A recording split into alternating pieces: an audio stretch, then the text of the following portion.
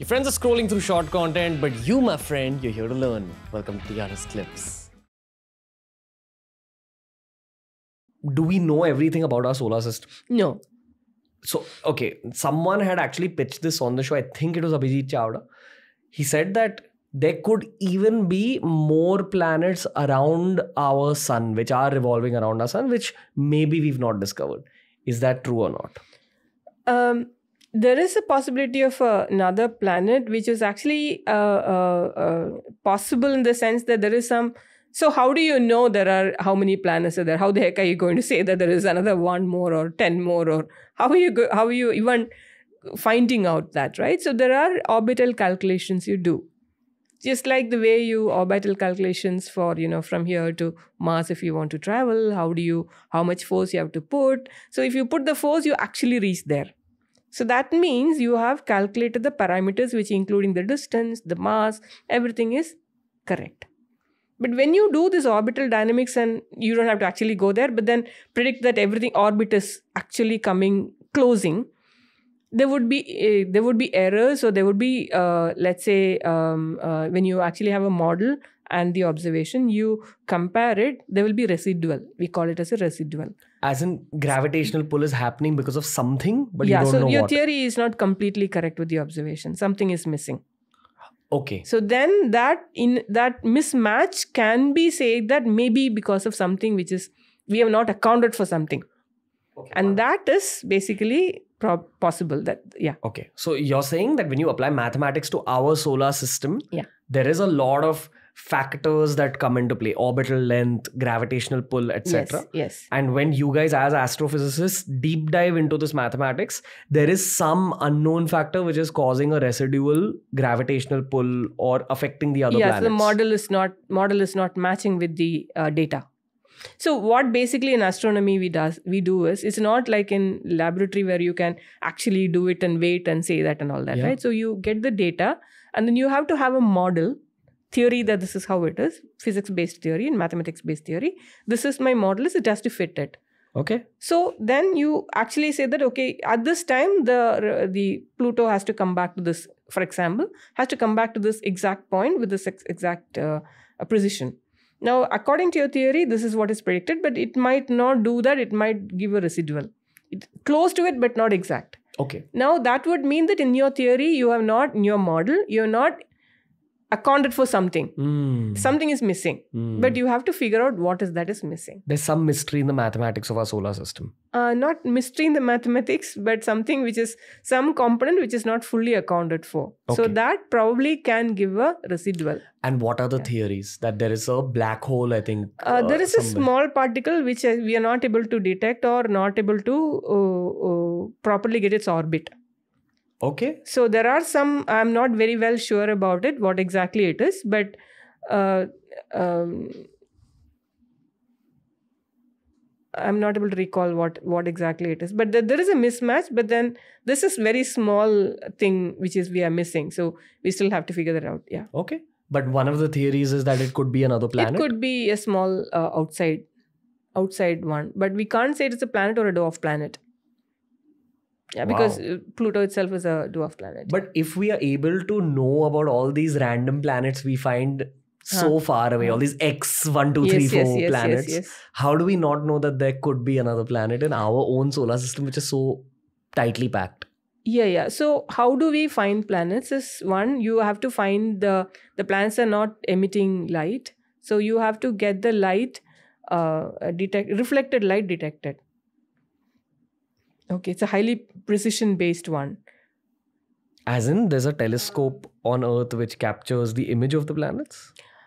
Yeah, so how do we, the question is, you kind of alluded to, how do we detect planets far away, right? Yeah. So it's a highly precision measurement. Let's say, I'll give you a very simple example of it. Sure. You say the Earth is going around the sun. But do you say sun is going around the Earth? No. Why? Because my science textbooks taught me the otherwise.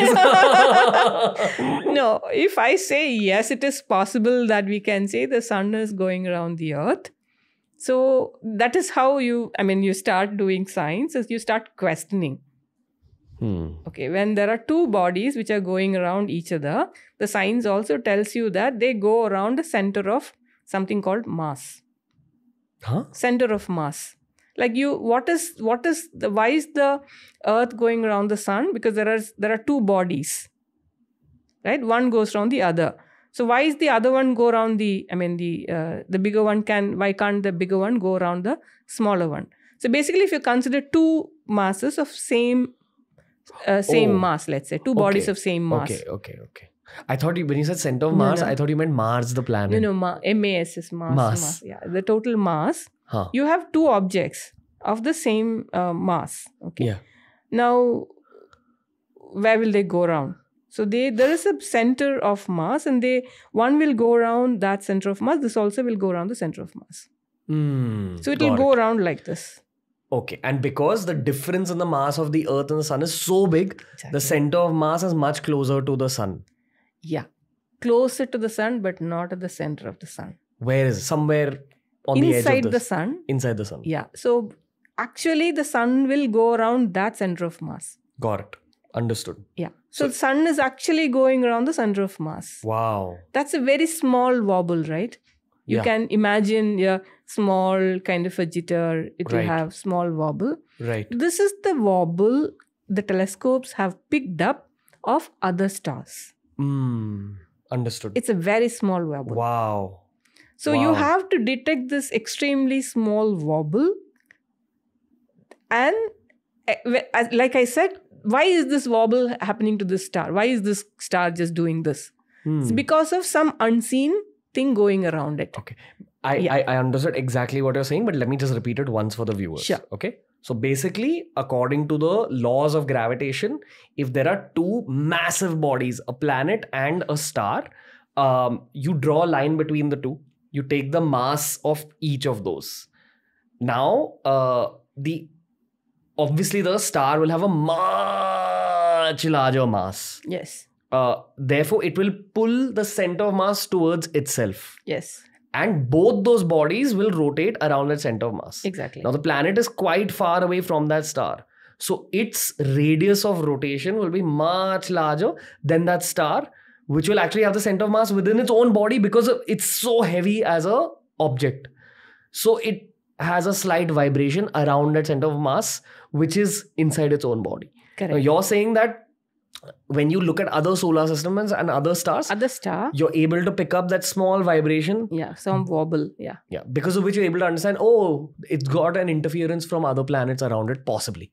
Yes. Then you'll look for the other planets. Exactly. That's one of the ways of looking at. Okay. Yeah. Okay. So this is important, and so this, what I'm saying is, as the astronomy right now is extremely precision based. So this precision is what is telling us not only the detection, but also estimation of what kind of planets it can have. Is one of the ways of detecting planets. Okay. So this we can go quite deep, like small signatures differences you can do, and even with that, we have not detected the 10th. I'm saying that I just wanted to bring it out because. It's not to do with the detection way in which you have to find out we know asteroids which move around. So planets would mean that they are not like the stars moving. They have a different type of orbits, but they have to be very faint. You have to pick it up. Okay. So that is why we are not able to detect anything beyond Pluto, even if it is there. Like the one which is evading, right? If it is there kind of a thing. But we are detecting in terms of gravitation. So you're saying there's a limitation of our current mathematical methods and our current technology. It could still be, the technology could still be improved to figure out how to do that. But the technology is actually pushing the limit of things, because even the other method of detecting exoplanets is like the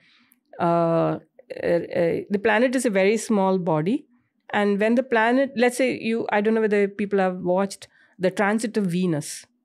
Venus goes in front of it's like a eclipse part, but then the Venus will go in front of the sun and move very, very slowly. Okay, so that transit will be a small dot which will be move in front of the sun like that. So when the dot moves along, the total brightness of the sun will be reduced by about 0.1% or 0.01%, very, very tiny bit. But we are able to detect such variations in other systems. So that's a high precision, high, you have to be very carefully estimating those measurements. So then that is how we are able to estimate it. So it is not possible to even, technology is advanced to the extent that we can actually measure these little deviations. Wow. Though they existed before, we were not able to measure. So the technology is the key here. Got it. I still find it so weird that we figured out how to kind of map out distant star systems, but whatever is near our own sun, we're not able to. It's a strange reality of science. Yes, that's right. Yes. So if you enjoyed this video, make sure you check out this playlist for more videos just like this. It's TRS Clips.